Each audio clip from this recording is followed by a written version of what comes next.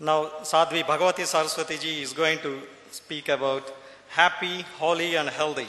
How to tap into the scientific connection between our emotions, spirituality, and health.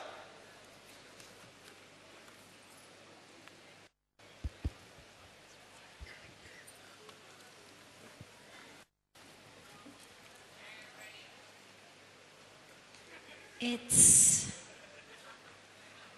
a wonderful, wonderful honor and a wonderful joy to be here today. When we talk about the connection between happiness, our emotions, and our health, let us first start by looking at where does happiness even come from? What makes us happy? A scientist by academic history and by much of my mind, and so even after I had come onto this beautiful spiritual path, when I was back in America, I conducted an experiment. It was a personal experiment. And the experiment was, I found about 10 or 12 people I knew, all of whom were at the very, very top of their different fields.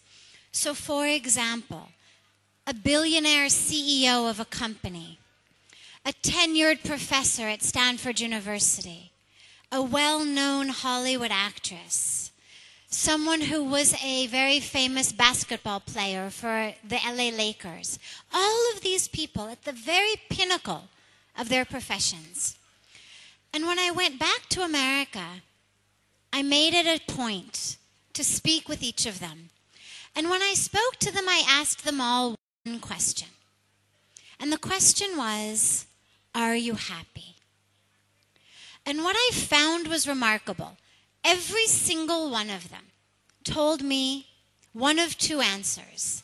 Either, I will be happy when, and you can fill in the blank, the mortgage is paid off, the kids grow up and move out of the house, lose 10 pounds, my husband works a little bit less, or I would be happy if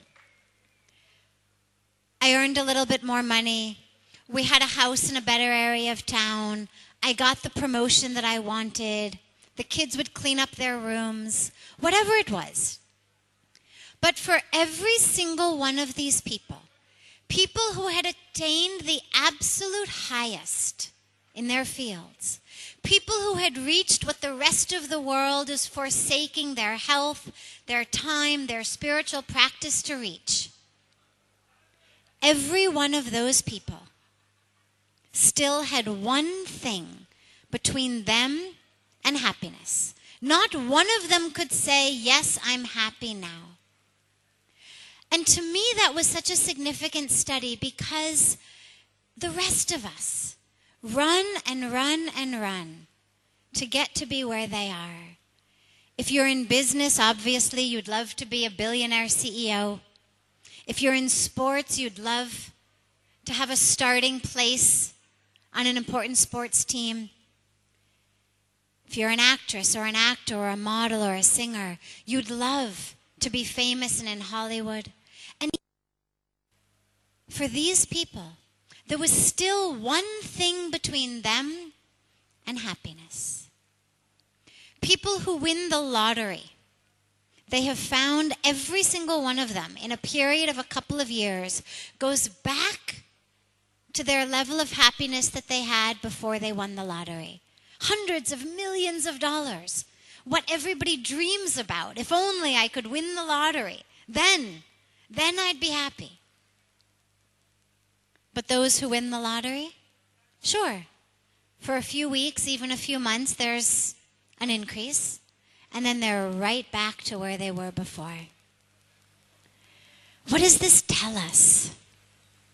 It tells us that none of these things are that which bring us happiness. If I have everything, and yet there's still one thing between me and happiness, it means it's not in any of those things.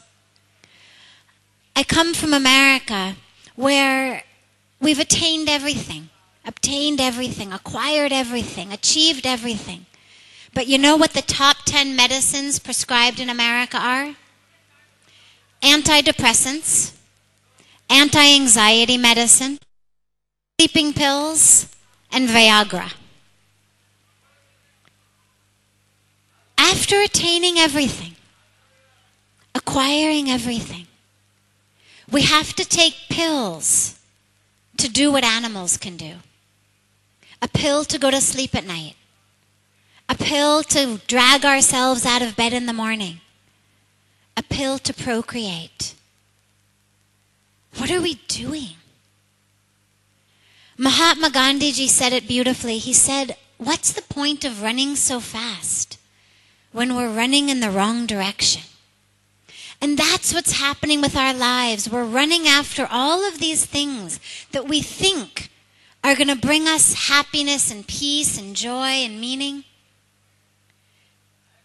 We acquire them all, and then we need a pill to go to sleep at night. A pill to convince ourselves that life is worth living. A pill to quiet our racing hearts. And then we run straight into the hands of the media. Look at advertising. It doesn't matter what we're trying to sell. We're selling happiness. Whether it's in the form of a mobile phone, new clothes, a new house, a new car, every one of the commercials is selling happiness. Take, for example, soap. It's my favorite example. What does soap do? Soap cleans us. And so, if I were going to do an honest commercial for soap, I would say to you, this brand of soap cleans you better than that brand of soap. But we never do. What does a soap commercial look like? A beautiful woman, and she's singing in the shower first thing in the morning as she's lathering up, and then her equally beautiful husband walks into the bathroom and he's also singing. They walk out of the bathroom together, hand in hand. Their child, also beautiful, has managed to get himself up, dressed himself, done his homework, eaten his Wheaties, and he's ready for school. We're not selling soap. We're selling happiness. And the rest of us walk away from that commercial believing on some unconscious level that if we don't feel like singing in the shower at 6 o'clock in the morning, or if our husbands or wives don't sing when they come into the bathroom as we're getting ready, drag our kids out of bed in the morning and force them to get dressed and force them to do their homework, it's because we're using the wrong brand of soap. We're looking, we're searching for this elusive happiness. And we've gotten so frenetic in our search that we've turned advertising into a billion-dollar industry. We're literally changing our brands of soaps, our brands of dishwashing liquid, our jeans, our mobile phones, believing that somehow, if I just use that, look like this, go here, attain this, then I'll be happy. The Bhagavad Gita tells us, Lord Krishna says in the Gita, he is a yogi to whom a lump of clay, a handful of dirt, and a brick of gold are the same. Now, what could he possibly mean? A yogi doesn't have dull sensations. It's not that his hand can't tell the difference between a brick of gold, dirt, and a yogi's perceptions are heightened. Of course he can tell the difference. So what is the Gita telling us? It means that for that which is important, for my life, for my purpose on earth, a lump of clay and a brick of gold are the same. Neither of them is any more likely than the other to bring me what I need in my life, to provide me with that happiness, with that peace, with that meaning. Indian culture tells us that the entire reason we've been put on earth, the point of our birth, is to realize our unity with God, our oneness with God, to realize that divine within ourselves, within others. But not just to realize it intellectually, to experience it, to experience that connection with God. First, deep within our own hearts, and then in the hearts and the beings of all of those with whom we share this planet. That's the source. That's the source of everything. The source of happiness, the source of peace, the source of joy, the source of meaning is that connection, that divine anchor. That's the source. But what does that have to do with health? What's the connection between finding that source of joy and health in our beings? Much of science today, tragically, still believes that the body is material, just a mass, unconscious, unthinking, and the mind is the only thing that thinks, the only thing that's conscious. But luckily today there are huge burgeoning fields of psychoneuroimmunology, mind-body connection, holistic medicine that tell us no. The body is subject, yes, of course, to the laws of nature, but it's also subject to the laws of the mind, to the power of thought. Duke University, one of the biggest universities in America, did a study several years ago. Took thousands and thousands of people, and they watched them for 20 years, measuring all of the different lifestyle aspects. What they eat, how they live, do they exercise, everything. And at the end of this study, they found something amazing. They weren't even looking for this. They were looking to find out what type of food, what type of air, what type of exercise keeps people alive. And they found something completely different. They found people who regularly attend a place of worship. And it doesn't matter if it's a church, a temple, a synagogue, or gurdwara, the divine corner in your own house, the base of a tree in your backyard, the feet of your grandparents, the feet of your guru. Doesn't matter. But a place of worship. People who regularly attend a place of worship were 25% less likely to die of any cause than people who didn't. Dartmouth University, another very well-known university, as they've got a big hospital there with an expertise in cardiac, people who have had heart attacks. As from having had a heart attack, in addition to the rest of their intake, they asked these people one question. How religious or spiritual are you?